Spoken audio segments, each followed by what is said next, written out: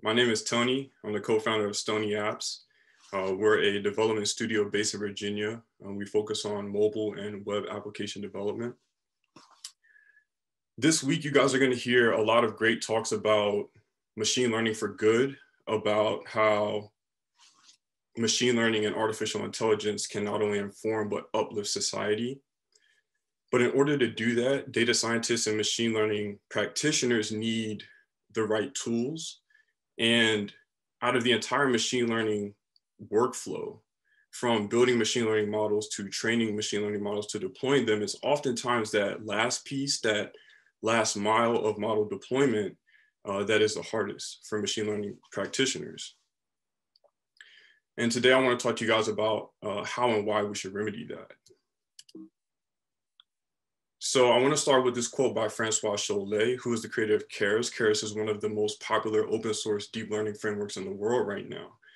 And he talks about how for deep learning to reach its full potential, in order for it to solve as many problems as it can solve, that we need to radically democratize it.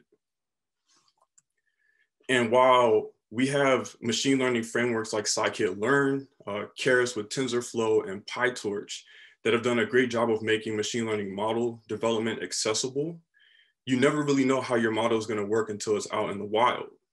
And so here we have an example of a popular AI-based API served by Google Cloud that's clearly suffering from racial bias.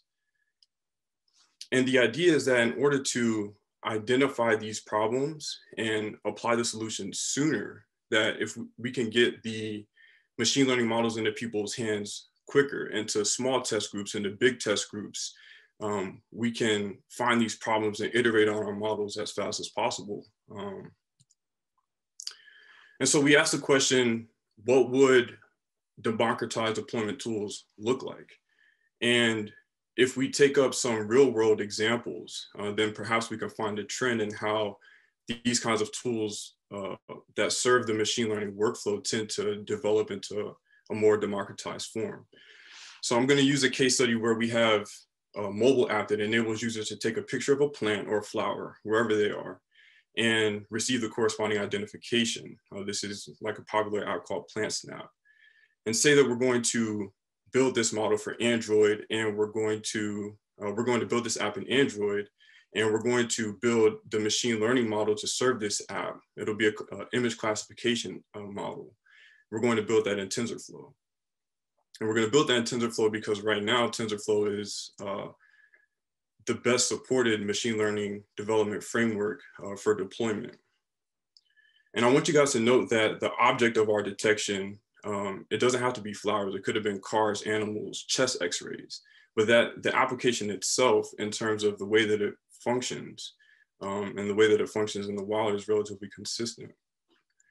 So as we go about the process of developing our image classification model, we're going to want to keep the machine learning workflow in mind, from gathering and preparing training data, to building and training our model, to deploying that model at scale, and finally integrating that machine learning model into a user-facing application in some way. And what's notable is that when you look at the steps of the machine learning workflow, when you look at a majority of these steps, each of them has become easier and more automated in some way. So from gathering and preparing training data, this used to be a very manual process. You're going to have to go out and find it and label the data yourself, or you're going to hire somebody to do it, perhaps outsource that.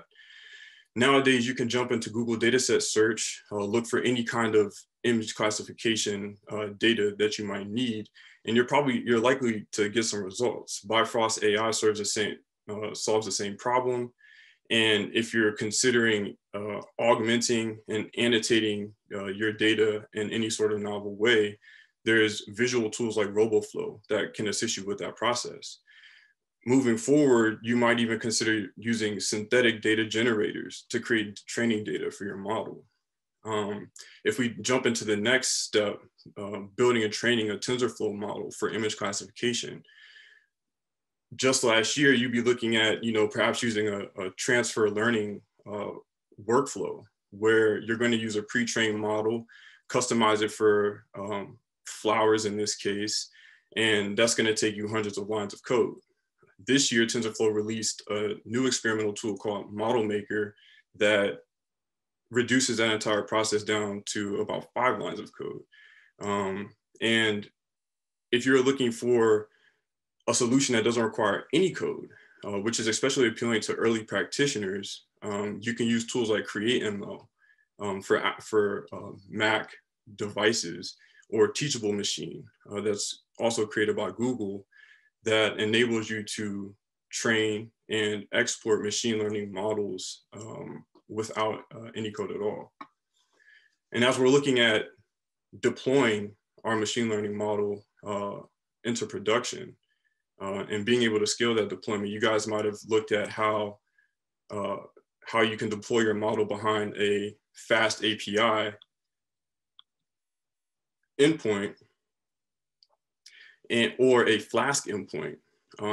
Maybe serve that endpoint up on Heroku, or deploy that to your own EC2 server. The code in terms of the design and development of that API, the configuration with deploying that to a scalable infrastructure, that's going to cost you hundreds of lines of code. But there's new tools, Cortex, Bento, and ML, that enable you to deploy machine learning models in under 100 lines of code to scalable infrastructure, Kubernetes clusters on AWS or on Google Cloud Platform. And you also have additional tools like Google AutoML that can take you from training your machine learning model to deploying your machine learning model behind a REST API without any code at all. So they take you almost all the way through the entire machine learning workflow with no code. And the reason that this is important, that these more automated tools are important, is because less than 0.5% of the world's population knows how to code. And so when we're talking about democratizing access to machine learning tools and the machine learning workflow, these no-code tools are quite essential. And the only part of the workflow where you're not benefiting from these kinds of low-code and no-code tools is an integration standpoint, where if you're trying to integrate your machine learning API that you've now deployed into an Android application, you're either going to have to learn Android development, or you're going to have to hire an Android developer. And that's either going to be a time cost or a money cost that would better be applied towards iterating on and improving your machine learning model. And so alternatively, even if you adjust the last part of this machine learning workflow, where instead of deploying your model behind an API, you might decide to deploy it directly onto the Android device, directly into the mobile app. This is going to give you some nice benefits like privacy, because the inference is happening locally, it's offline, so you need an internet connection to do the inference. You scale for free because not all of your predictions are happening on a server cluster, and it's much cheaper. And you have the added benefit of being able to evolve your app to support real-time detection, because you don't have the added network latency for inference. Even if you decide to make that adjustment, get all these added benefits, you're still going to face the challenge of integration, which even a seasoned Android practitioner is going to have to deal with these issues, such as handling the camera API, making sure that the pictures that you take with your phone are oriented correctly before they're run through your machine learning model, making sure that your pre-processing pipeline that you execute on these images before they go through your model matches the pre-processing pipeline that you set up while you were training your model, because any variation in that pipeline is going to give you different results than you might expect. You have to consider whether or not you applied any kind of color filters doing that pre-processing. For example, if I'm working with the hello world of machine learning, the MNIST data set, I have to grayscale these images and invert them sometimes before I'm passing them through my model. And you also want to consider things like model updates. When my model is improved, how do I get that to my users' devices? I'm either going to have to upgrade the entire application, or I'm going to have to do an additional integration with a cloud hosting provider that can deliver my model update over the air. But ideally, you don't have to think about any of this. And if we're following the trend of other machine learning tools that service that workflow, we should be looking for a no-code tool that can solve these challenges for us. And so what we're working on at Stony Apps is developing and providing such a tool, which I would like to show you guys a demo of now. So I'm going to jump into, first I'll give you guys a look at this IPython notebook where I'm doing transfer learning for image classification model that deals with flowers, for example. So here we're looking at samples of our data. I'm going to pull in a pre-trained model from TensorFlow Hub.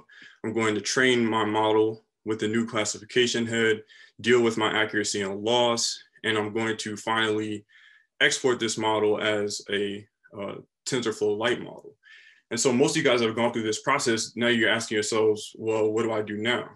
And so we're working on this platform where you can take your exported TensorFlow Lite model and labels and drag and drop them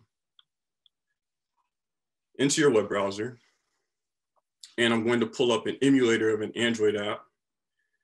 Go ahead and refresh here. And what you get out of this process without any additional code at all is a fully functioning mobile application that understands that, hey, I just gave you an image classification model. Can you provide me with an interface that can allow me to use this model in the wild? So I can go ahead and create a new classification from, for example, pictures that I already have on my phone. I can take a photo with a camera, which would work if this wasn't an emulator. I have extra functionality provided for me. I can save this model, save this prediction to my device. There's alternative scenarios where you might want to send that prediction elsewhere for further evaluation when you're thinking about how to improve your model. So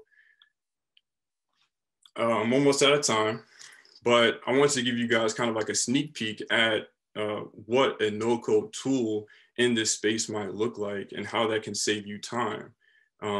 If you're looking to get your models into people's hands quicker, you can, with one tap, share your model if it's public, and it's going to auto-generate a link that opens directly to your model. And so we believe that this is kind of going to be the future of at least no-code deployment as like a deployment tool in the machine learning workflow. And if you guys have any questions, just jump into the follow-up chat.